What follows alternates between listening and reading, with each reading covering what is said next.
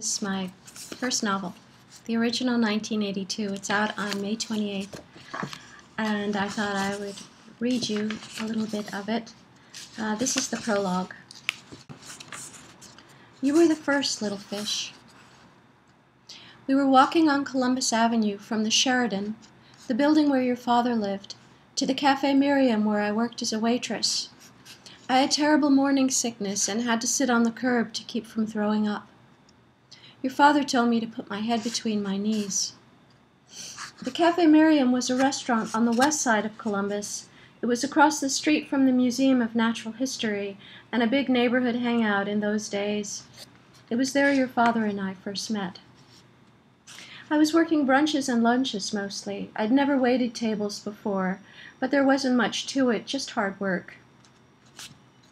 I remember exactly where he was seated, at a foretop by the window, across from the bar. He had 3 friends with him. One was the music journalist, Roberto Rodriguez, and the other 2 were fans, or yes-men. Your father was famous, they said, the Bob Dylan of his country. When he saw me, he grabbed his heart and gasped, pretending I was too beautiful to bear. He was a master at seduction, charming and bright, with intelligent dark eyes and a Cupid's bow mouth.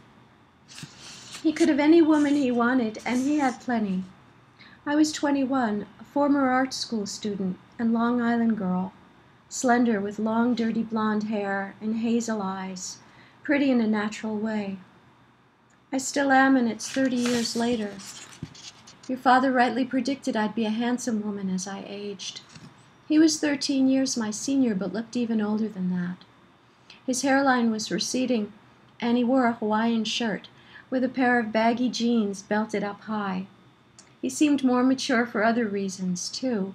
He was street smart and well educated, the scrappiest dog on the block.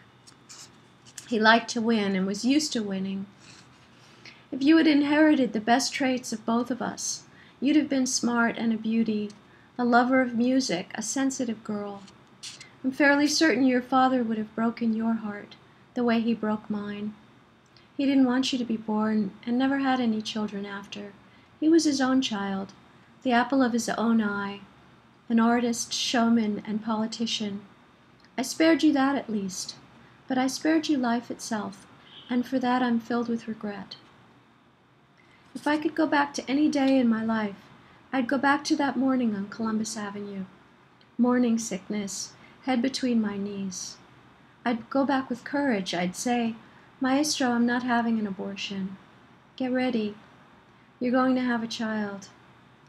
And since I'm the writer of this story and can do whatever I want, that's what I'll do. Go back to that day in 1982. And check back because I'll be reading chapters from it. Again, it comes out on May 28th. It's being published by HarperCollins. The imprint is William Morrow. And here's what the cover looks like. And I'll see you soon. Thanks for listening.